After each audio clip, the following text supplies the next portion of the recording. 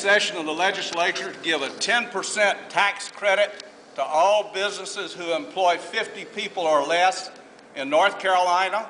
And would you be willing to export the illegal workers in the state of North Carolina in order to create jobs for our people? I would have to look at the 10% tax credit, and I could answer that at a later date.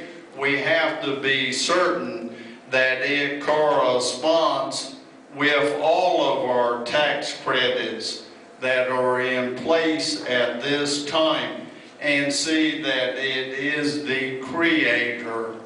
The federal issue of illegal workers. I had a situation in Mantia High School. A little young lady who is graduating this year. She is illegal, I'm told. She came here, I'm told, when she was 3.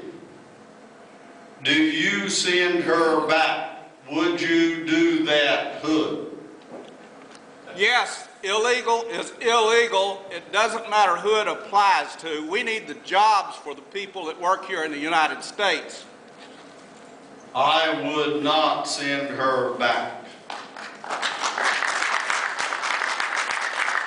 She knew no difference. She came here as one of God's people, and she was caught in a government that give no alliance for her situation.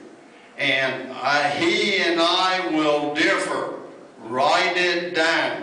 I would not send the 3-year-old who is graduating from Manio High this year back.